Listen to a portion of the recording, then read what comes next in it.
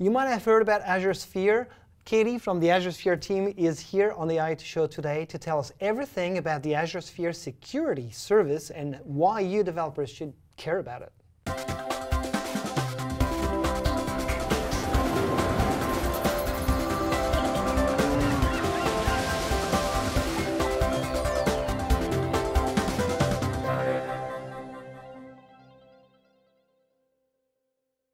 Hi everyone, you're watching the Internet of Things show. I'm Olivier, your host. Today we have Caitie from the Azure Sphere team. Caitie, thanks for coming on the show today. Thanks for having me, yeah.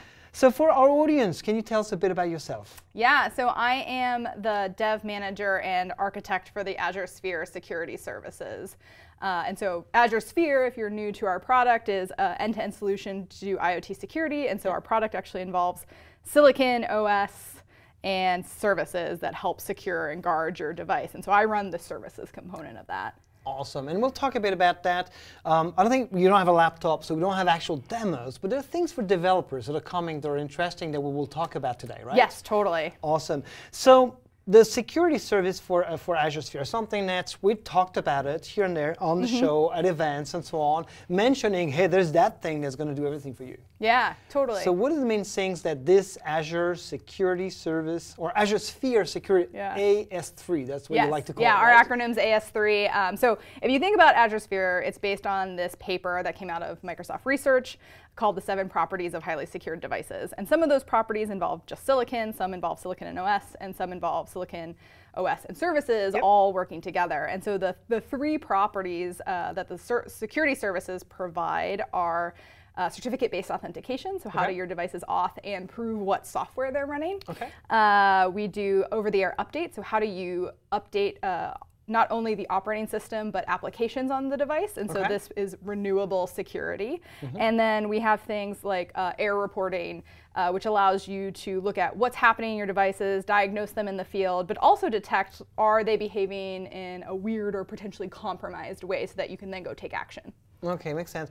From the certification perspective, it's funny because we were actually discussing internally with like things around how to use CA certs versus self-signs and so on for IoT devices, what I call the regular IoT devices. Yeah. Can I consider the Azure Sphere Security Service as a CA and basically consider, I don't know, I mean like something that Microsoft owns and manages that allows you to have this certificate manager that actually is on Microsoft Cloud. Yeah, so one of the nice things about the Azure Sphere product, if you're in the IoT space, is you don't have to worry about certificate management or interacting with another certificate authority service. We actually build into our OS every day the device wakes up. It says, you know, I am this Azure Sphere device and I am running this software, and proves it in a cryptographically strong way.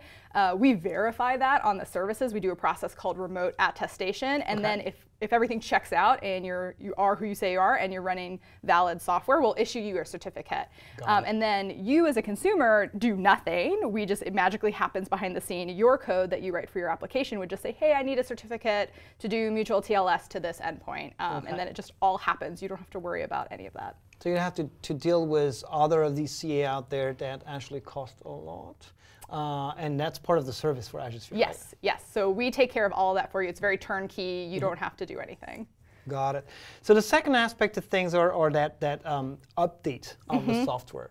And you were mentioning, so this is the OS update, the Azure Sphere OS update, which actually we take care of. Yes. And then there's the actual software that's running on it. Right. So tell me a bit more about first on what's going on for the Azure OS, the Sphere OS. Right. So one of the properties of like security is that you're secured at a point in time, right? It's not forever.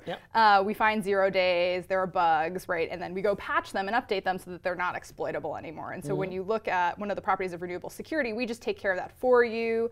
We ensure that we're shipping Linux patches every month right now, so that your OS is staying up to date, and you don't have to worry about that.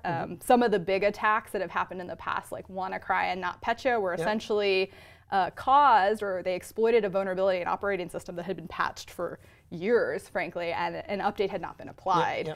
So that's the operating system portion. You don't have to worry about managing it. You can almost think of it like if you're running as a platform as a service in Azure, it's going to do all the OS updates for you. You don't have to worry about that. But that's the part that actually doesn't freak me out, but makes me think about operations. So if I have a Sphere device that is actually on operations. It's actually on, I don't know, factory floor, dealing with some conveyor belts, whatever. I cannot afford that thing to just like start, reboot, update somewhere while it's running. So how do I, as a customer running my software on an Azure Sphere device, kind of control when that update happens, right? So normal behavior, it'll just do it if you don't care, and then we have a feature in the operating system where you can say, I would like to defer this update until I finish my critical path activity.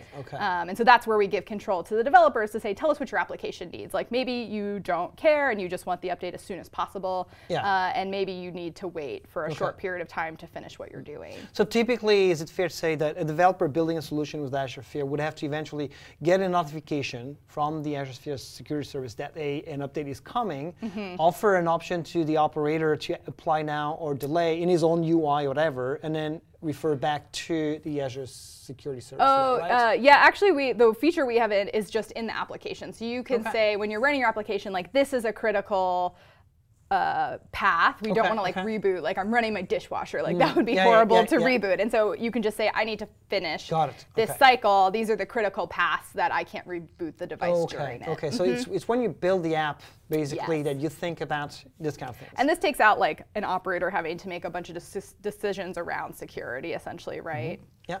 And so if I want to update my own software running on these devices, what are the basic steps I will have to take as a developer? Yeah, so we actually provide an SDK and Visual Studio experience, and you can actually run Visual Studio Code now on Windows and Linux, which is super exciting. And you can develop your app. You develop it in C, and then you test it locally. There's a whole experience where you can debug code running on the device, which is awesome.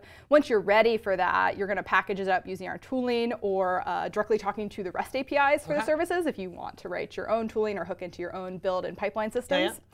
You update that to us, you upload it to us. We actually go and then sign that software for you, so you don't have to deal with code signing, which is also a tedious and cumbersome and difficult to get right process.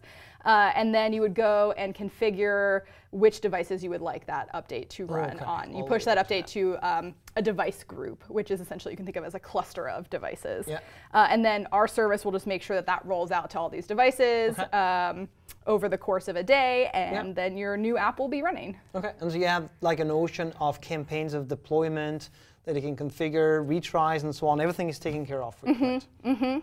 Easy. You're making developers' life, you know, they're going to be just like chilling. I mean, I think I get really excited about Update because I was in Xbox games for a long time, and I watched that transition from like offline, you get a shipped disc, right? And then like 2 years, and then nothing else happened. And then we get online connectivity with Xbox Live, and now you get all this great stuff like title updates and downloadable content and episodic content and free to play and all of these things where there's all these different interactions that can happen. And it's really exciting to see like what businesses and users will be creative and think of like new models now that we have an updatable, renewable like app update paradigm. I like that. So I think you kind of mentioned that, but just to make sure, all of that is integratable into a CI/CD pipeline, right? So if developers have their own way of managing their release cycles, actually they can just like build, and they can integrate the push as an update to the devices as part of that, right? Yeah, so while previously we'd only shipped a CLI experience for doing this, we have a publicly documented REST API now. And so you can just run whatever code you want against that and then talk to our services directly and integrate that, whether that's into your build pipeline or you have a custom web app or whatever your workflow is, it just works, Love it. Last but not least, diagnostics. Yes. The developers, they like to know how things are going. Right? So what kind of information do we get from the Azure Sphere Security Service in these diagnostics interfaces? So I think the important thing to think about when you think about diagnostics is we're really just providing information about the operating system or your application and how it's running and not like what the specific app is doing, like a coffee maker. We're not doing that level of telemetry. And so what we're going to give you is like, is your app crashing? Is the OS crashing? And this can help you diagnose, are there network connectivity errors, things like that, right? And this can help you diagnose, like, did I push a bad app update? Or like, are my devices having trouble connecting to the network, which could mean that like my Wi-Fi is spotty or down or bad, right? Things like that. And eventually you can look at patterns and try and identify, oh, someone is actually trying something there and being more alert. Yes. I like that. Well, Caitie, I think that's a good overview of the Azure Sphere Security AS3. I need to get it's a mouthful, yeah. Damn it. But that's fine. Azure Sphere, that's what it starts with. Great solution for microcontrollers. We have several hardware partners that we're working with on these solutions. Yes, so what's shipping today is the MediaTek chip and dev. There's a couple different dev kits you can now buy. And then we have announced partnerships with NXP and Qualcomm to make chips, future Azure Sphere certified chips. So we actually really have a whole silicon ecosystem, which is very exciting. I'm coming from the embedded development world, so I am super excited as well. Looking forward to more of that. Yeah. Caitie, thanks a lot for coming to the show today. Thank you. If you guys want to learn more about Azure Sphere and the security service, you should go to aka.ms/IoT Show/Azure Sphere. Pretty simple. Caitie, looking forward to see you again on the show. Thank you. Bye, guys. Bye.